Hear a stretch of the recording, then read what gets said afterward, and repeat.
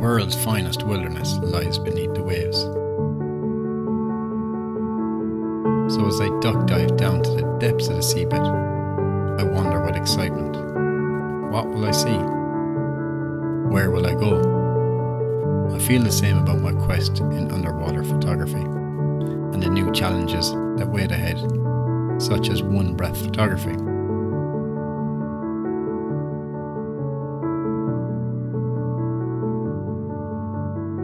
You are limited, confined, but at the same time you are much more free.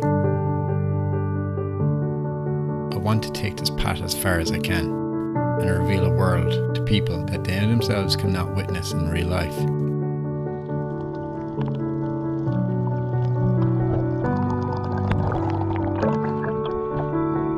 It's a passion, it's an obsession, it's a life goal. I will succeed.